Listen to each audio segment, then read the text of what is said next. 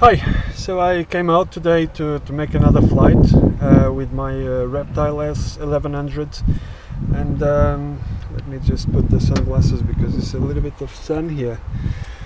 And I will be flying over 4G cell phone network, and I'll be using a controller that I've made myself to connect it to the mission planner.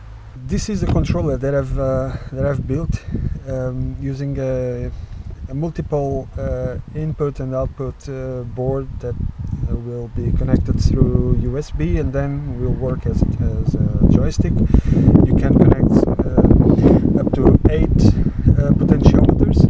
I have 1, 2, 3, 4, and this switch that is working as a potentiometer as well, or is connected on a potentiometer port. So this is minimum, this is maximum on the PMW range. So aileron, elevate the throttle. I have the camera tilting here, and this is to put lights on, lights off. I've put the radio modes the same way I have on my radio. So manual mode, cruise mode, fly-by-wire, RTL. This is auto tune, and this is auto mode. Then I've also assigned some more switches. This is to arm and disarm the plane, and this is for takeoff, auto takeoff.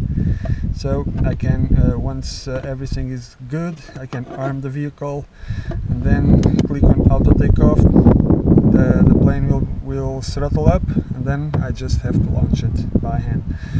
Alright, so this is connected via USB into the mission planner, and then into mission planner you just have to go in here into joystick tab, and you see that everything is working. You have to set up your inputs and what each input does, as well as the buttons that we have here. Okay, and then to fly you just have to enable it, and you can fly. So firstly I will take off with the help of the radio, and then I'll come here. I will enable the joystick, my console joystick, which is just a prototype. I want to build a good looking one. I've just used an empty box that I had in my house. Once I put the joystick enabled, I will switch off the radio because I'm not gonna need it anymore. I'll fly it through the HUD that will display. That will display the camera picture in here that will be coming through 4G as well. I'll be flying FPV through 4G cell phone network, and then once I want to land the vehicle, I'll bring it to home. I will just press RTL, and wherever the plane is, it will come to the base. And once the plane is nearby, I will switch on the radio and then disable the joystick and land it normally with the radio. This was not a fast, but a recap of the system that I'm using. I have my Reptile S1100 right here. Let's plug it in and let's fly.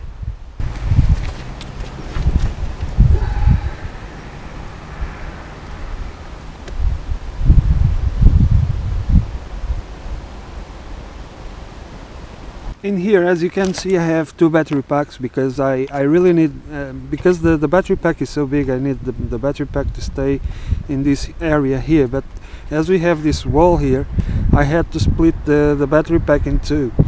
So now I just plug the first one to get the 4G communication, and as soon as I have everything working well, I will plug the second battery and get ready to fly. I got connection with the plane.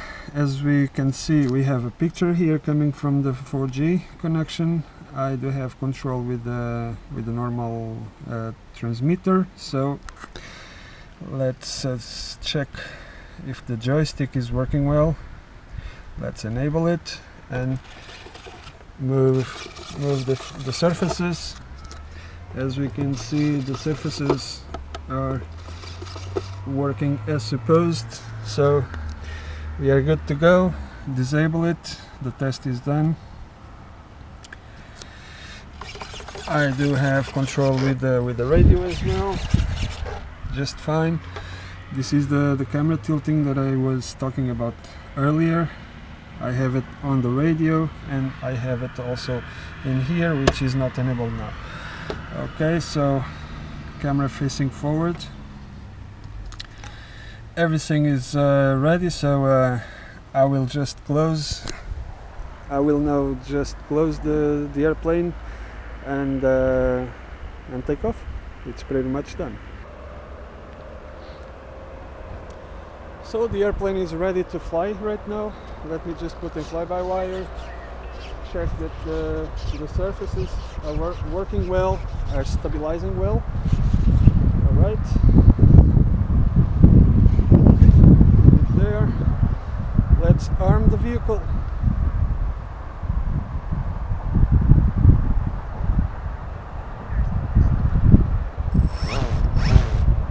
We have positive thrust, so we are ready to take off. Let's go.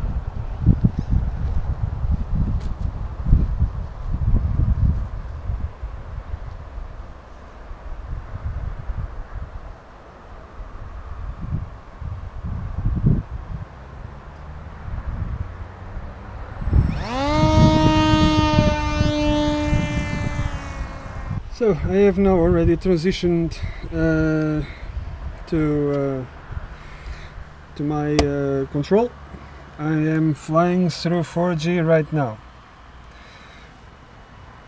as you can see. So there is a little bit of lag on the video side, which is kind of normal. So I can tilt the camera down here, tilt it up.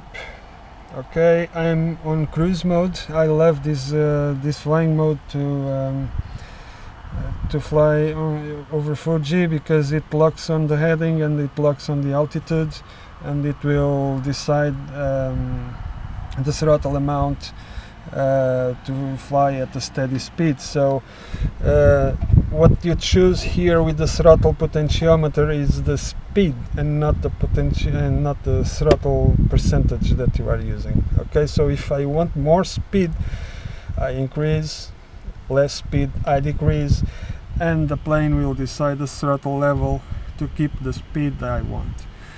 There is a bit of wind there, up there.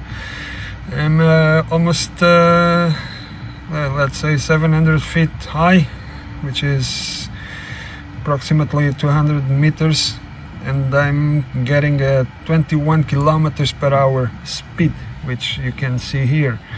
And this is the speed, the wind direction, where the wind is coming from. And well, this is pretty much what I see from the 4G. And as you can see, it's pretty nice. It lags sometimes, which is normal, but it's flyable, completely flyable, no problem.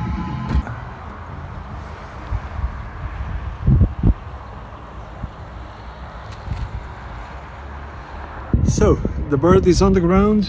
I haven't flown that much, so half an hour of flight. I still have 70% of battery, so I've traveled for 23 kilometers, more or less. And as you can see from the video feed, which is still on, today it's quite windy. Just look at that. It's really windy today, but at the end it was a very, very pleasant flight. And this controller behaves awesomely, so I really want to improve.